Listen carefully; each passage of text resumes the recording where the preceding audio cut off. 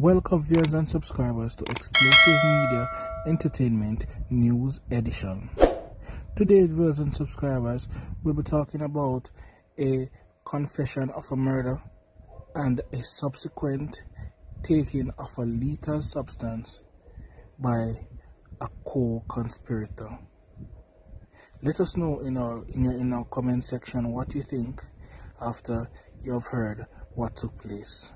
Always remember to like, leave a comment, and always hit that notification bell so you can get our information as soon as it's posted.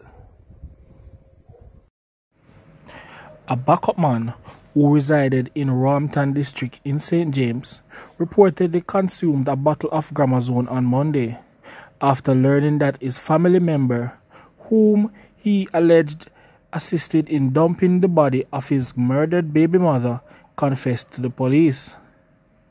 The man, who is known in the community of Rompton St. James as Pancho, was pronounced dead at hospital this morning. Pancho reportedly drank Gramazone minutes after hearing that his family member had confessed to killing his own girlfriend. It is said that he was paid 4,000 Jamaican dollars to help with the disposal. Reports are that 40-year-old Jaconia Dixon, assistant driver of Rompton District and employed to a popular seafood outlet in Freeport, confessed to the police that he murdered his 36-year-old baby mother, Suzette Reed.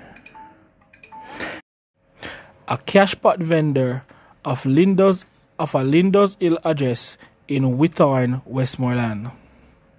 It is further reported that Reed, who has one child for the accused, went to visit him at his home in Rompton when he accused her of having an affair and then strangled her to death. He then borrowed a friend's car and allegedly asked the man, who is known as Pancho, to help him dump the body. About 3 p.m. on Monday, September 2, residents in Westgate stumbled upon Reed's body, which is seen lying in bushes off a dirt track in Westgate Hill community, Montego Bay. The police were summoned, and upon arrival, the scene was processed and the body removed to the morgue.